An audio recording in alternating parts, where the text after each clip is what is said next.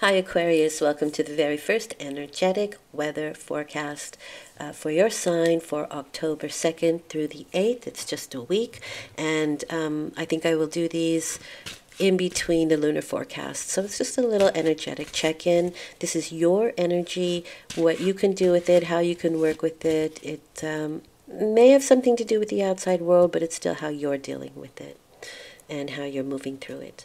So the first column or the first card is your initiative energy.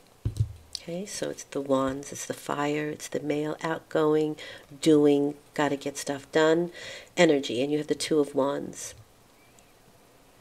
There is some contemplation here. I do feel like you're in your head quite a bit here, but you're ready to push a new passion further. You are kind of wondering where it will belong in the world, you know, in the larger world. Maybe you've dealt with it in your community, but now you kind of want to push things further out. And you are doing a lot of considering. I do feel like it's very internal at the moment.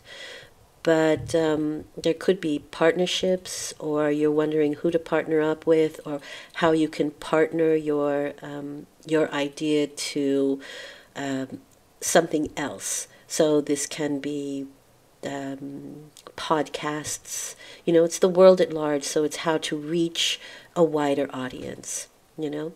YouTube, podcasts, Instagram, all that kind of thing. How can it reach a larger audience? And I think that's what you're going to be energetically busy with and inspired to do this week. So it's just at the first phase. And I think that's a fun phase. All right, and so your emotional energy is the Five of Cups. Five wants you to change, so it's bringing you some instability so that you can change. And some things maybe haven't worked out in the past and have left you a little bit emotionally burdened, and it's time to kind of let that go now and discover some new ideas, new techniques, new approach on an emotional level. So you are inspired, but emotionally something has to switch. And it's about letting go of things that haven't worked out prior. So if you are busy trying to get something established, something started in the greater world, and you've tried it before and it didn't work, and it left you feeling a little bit raw, it's kind of time to put a Band-Aid on it and let it heal and keep going. You just keep going. I mean, it's happened to me a lot, and I never say die. I just can't, because what would be the purpose? You just keep going. You just do something else. You just try a different approach. And so maybe there is some social media that you've tried and it didn't work. Try a different platform. Don't give up. Five is pushing you emotionally to find that equilibrium, to find that balance. I would say that some social media platforms are better for others for specific things. So just try a few things out. But, you know, it's okay to do that on a physical level. On an emotional level, it's kind of like saying that's the way it is, you know. That's just what happened. It's seeing things for what they are and then moving on. It's like a bridge you have to cross, an emotional bridge you have to cross, step by step. Your mental acumen is the Four of Swords. So Four of Swords is a mental rest. So you could take some time out.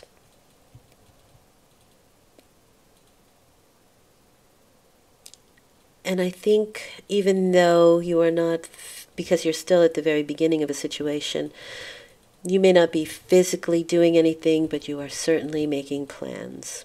And I think on a mental level, mentally you don't want to go there just yet. Mentally you need a rest. Meditation would be fantastic for you at this time. And that will bring you a lot of insight. And it will also give you the rest that you need, but also help you to put things in a planning stage. So you're just not flailing around trying to figure things out, but you actually get like a coordinated plan for yourself.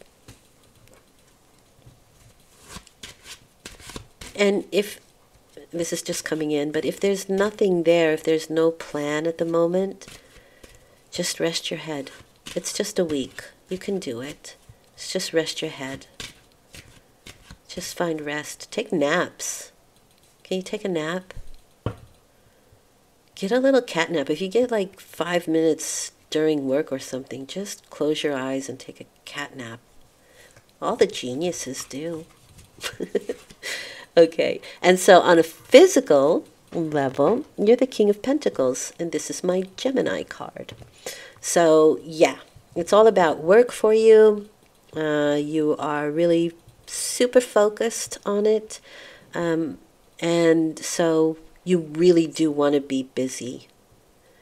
So I would say if you are physically busy, try and do something that isn't mentally taxing.